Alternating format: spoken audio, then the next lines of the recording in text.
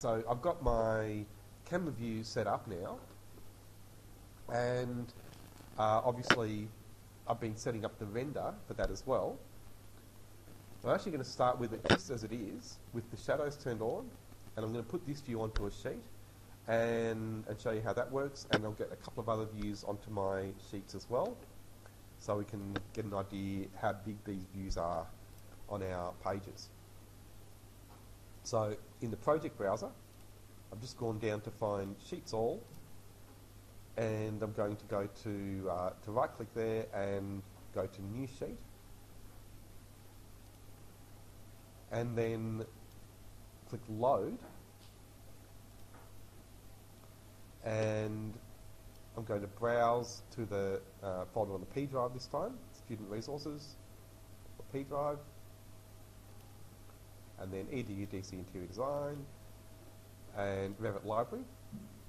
Remember, if you haven't done this already, you can make a shortcut by dragging that folder over to the grey bar on the left, which I've already done. And notice how there I've got Revit Library already. So that's a shortcut. And once you have that, you don't have to browse every time. You can just click on that button to get to that folder. So that'll save you, browsing every time. And then here I'm going to go to title blocks. And you can see here, if you remember what the other title block folder looks like, this one has quite a lot more. So I'm going to start with one of these A3 title blocks. You can use any that you like, but it's important that it's A3. Yeah, any of these, whichever you like to look at. So you can see as you select them, the thumbnail over there can give you a pretty good idea how they look. Even the vertical one's okay if you want to use that, whatever you like. But I'm going to use this one. Yeah. And then OK, and I've got my title block. So I'll start with that perspective view, 3D view 1. So I'm going to click and drag, and then click again to place it on the page.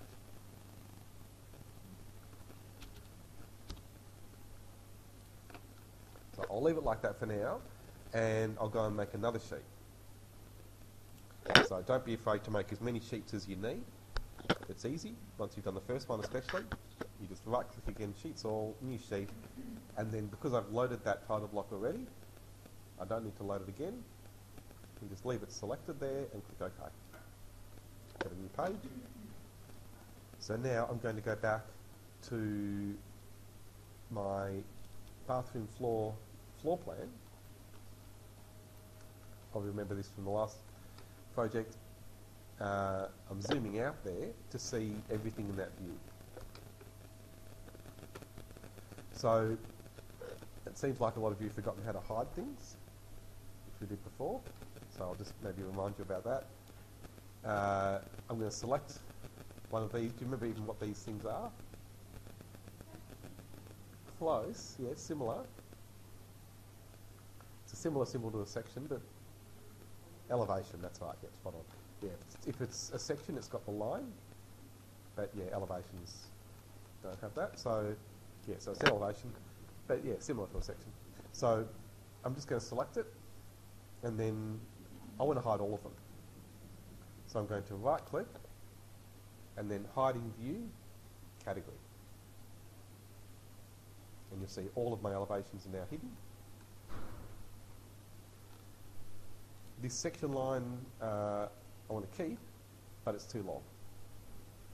So I'm just going to select it, and just to give you a tip there, don't select your section by clicking on the section marker. That doesn't work. You need to click on the line somewhere. And then I'm just going to shorten that tail and the other end, just so it doesn't take up too much room.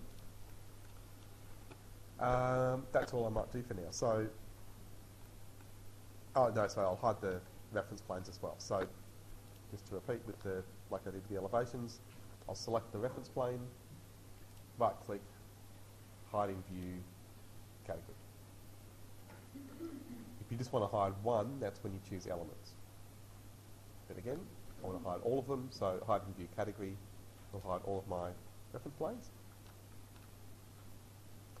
And so I've got my, my floor plan now, just with the things showing that I need, without all those extra things that we don't want.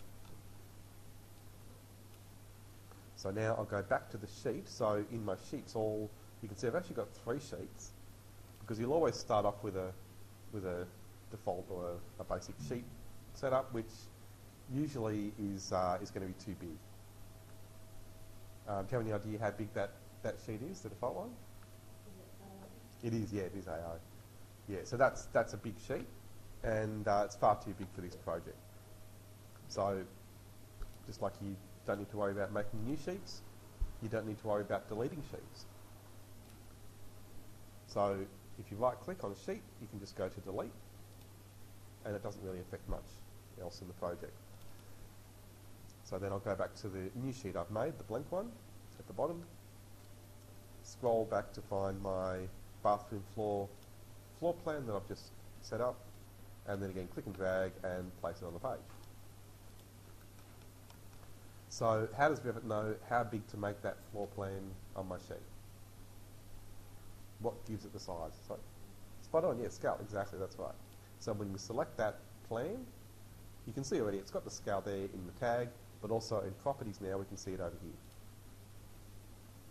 So it's 1 to 100, and this is the great thing with Revit, you can just flip-flop between the scales and it does everything for you. So if we make it 1 to 50, that'll be much bigger, double the size basically, or quadruple the area, but double in each direction. And if we go to 1 to 200, it'll be much smaller, or half. So again, I'll go back to 1 to 100.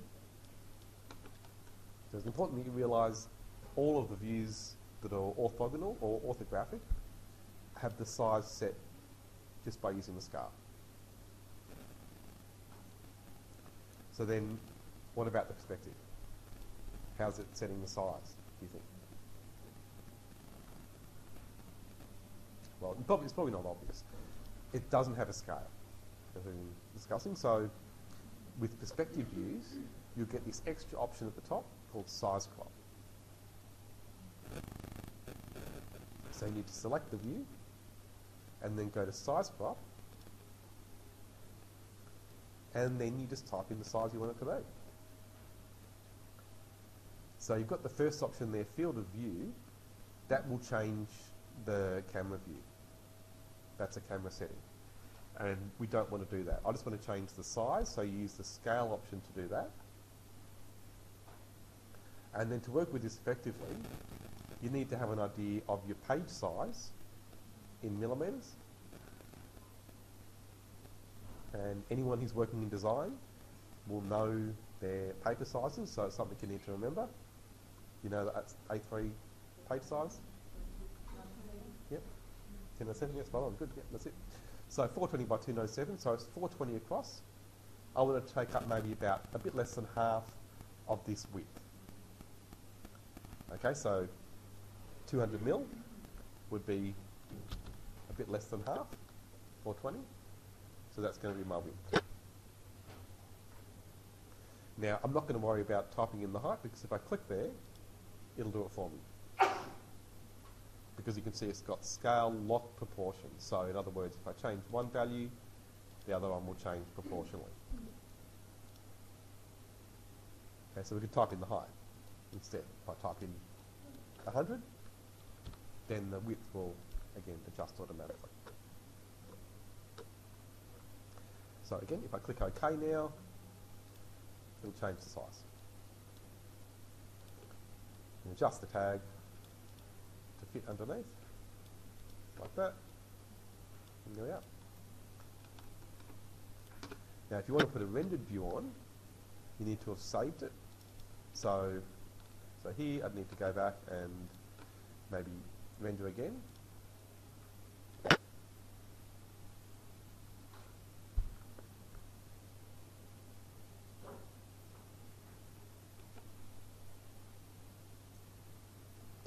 And it shouldn't take much longer. There we are, done.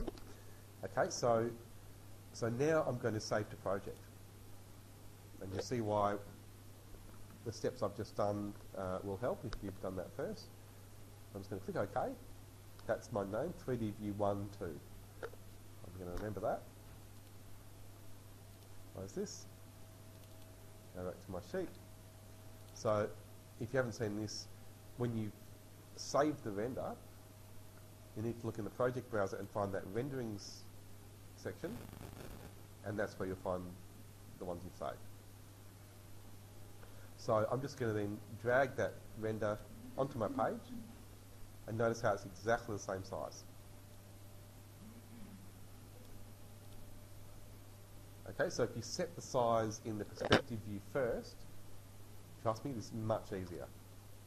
If you want to adjust, if you're trying to adjust it after you've done the render, it's a lot more work.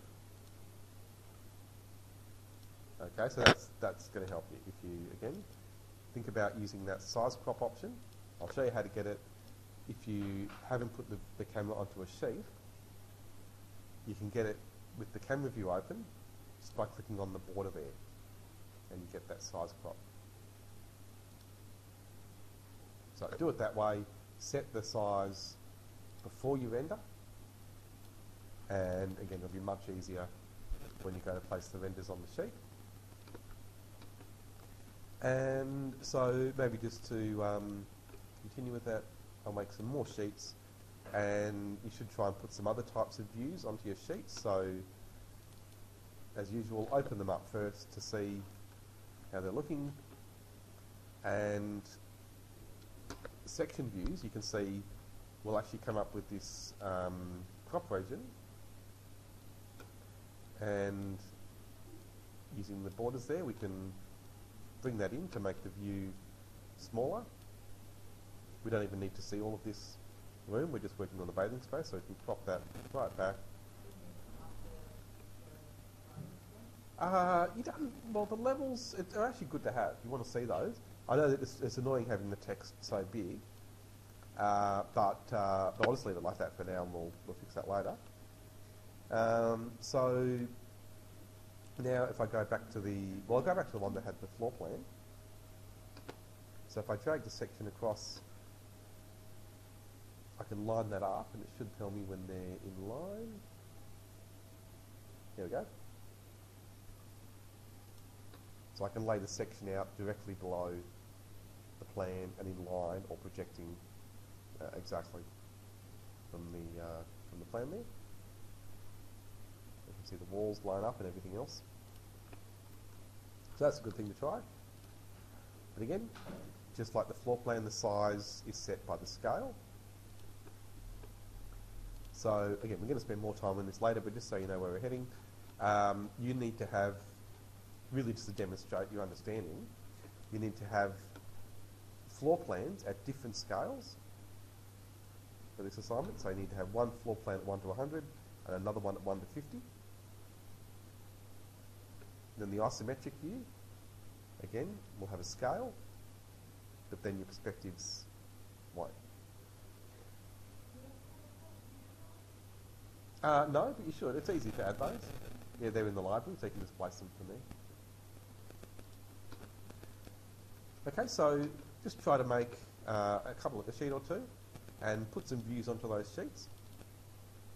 And like everything else in Revit, as you go back and develop up your project, maybe I will show you a person. Gert's an easy thing I can add. Go to architecture and then component, place component, load family, and then in the entourage folder, and you've just got male and female. So I'll go for female. And you'll see in properties there are a few variations. So we've got Kathy and Cynthia and Florence and so on. Some of them are seated, some are not. So we're just going to try them out. So I'll try, we'll try Florence.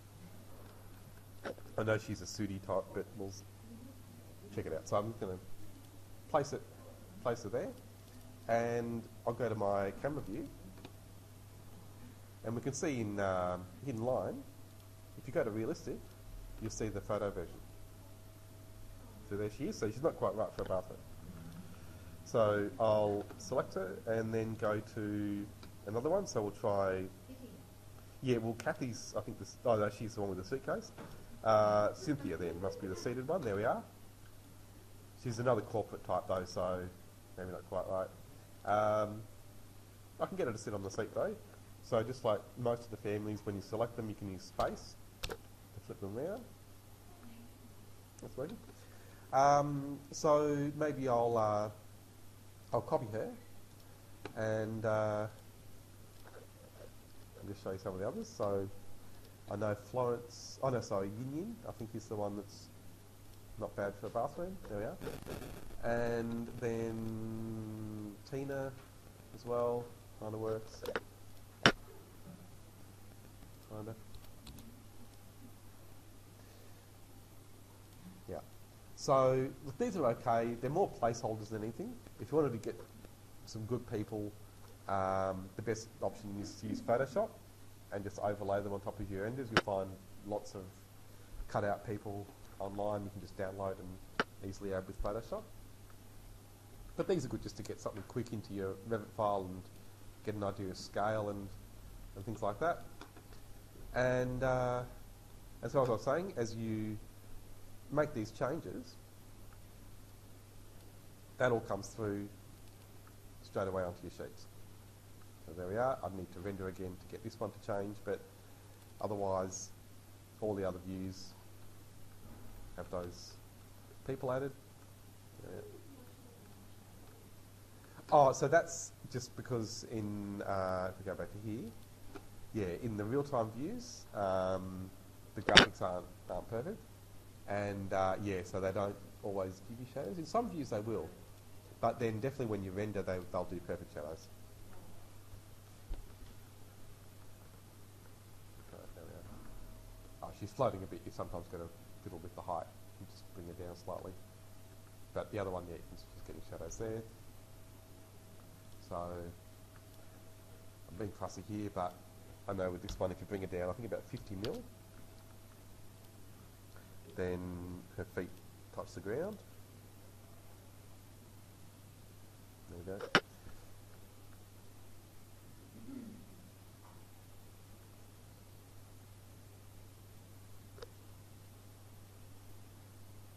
Right, but again, if you really want schmick good-looking people, Photoshop's often a better option.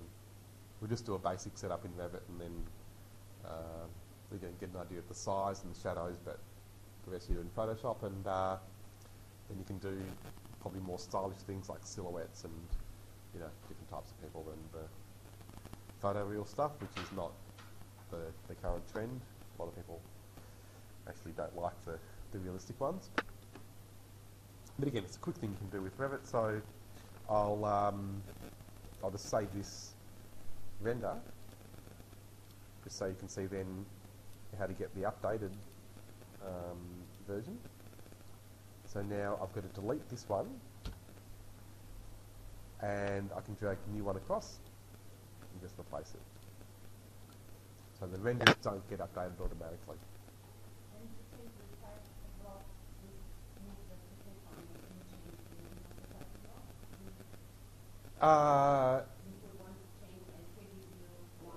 Oh yeah, that's a good point. Okay, so yeah, so to change things in the title block, you can select it, and then anything there that's blue, usually you can change.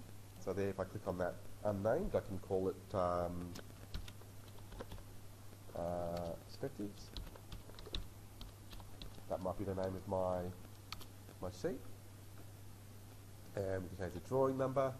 So maybe I want that to be, I don't know, 003 or something. And the owner, and the project name,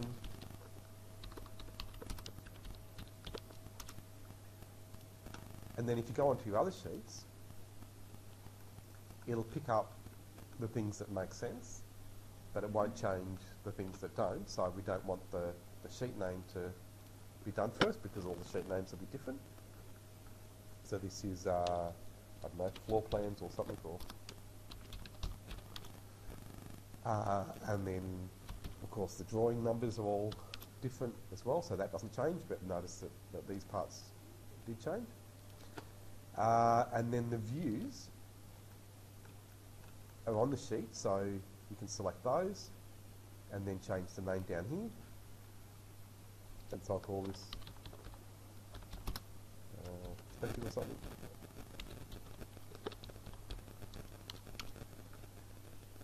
And so then it'll change over here as well. So same with your floor plans, any other view, you can again just select them on the sheet and then click on the name. And so maybe I want to call this bathroom floor plan. And again, just make sure you say yes to this question. There we are.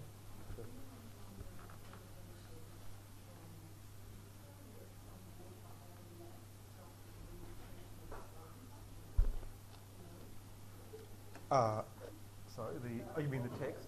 Yeah, that's a good point. Okay, so you can, but it's not easy. So I'll go back and just show you. If I open that section view, you can select those levels and then change the position using that open circle there. But then if it's 2D, that won't do anything. So if you see 2D there, you actually have to use the little circle to move it. And then to change the tag, it's a bit tricky, but you basically have to select the level and look for the little break symbol. So it's that elbow, and it's easier now if I select this one where it's not hidden, you can see that comes up straight away. And so because you've got levels that might be close together, especially this ground floor, you can also hide them. So I might just keep the bathroom floor level, and then I'll select the ground floor, right click, and this time hide in view elements. So I don't want to hide all the levels, I just want to hide that one. So elements, hides only that level. So that's probably the best way to do it for now. To change the text height is a bit more involved. We'd have to go look at families and things like that.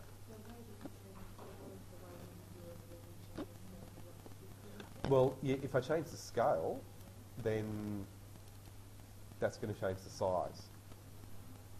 So I'll do that on the sheet just so you can see what happens. So, okay, so if I select this and then change it to 1 to 50, the whole view gets bigger. We don't want that.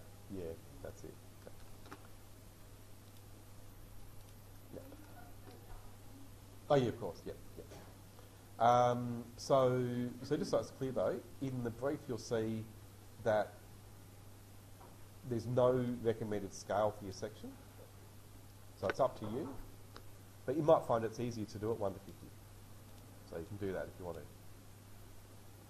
But it'll just take up more room on the page, so you need to have maybe a whole page for your section.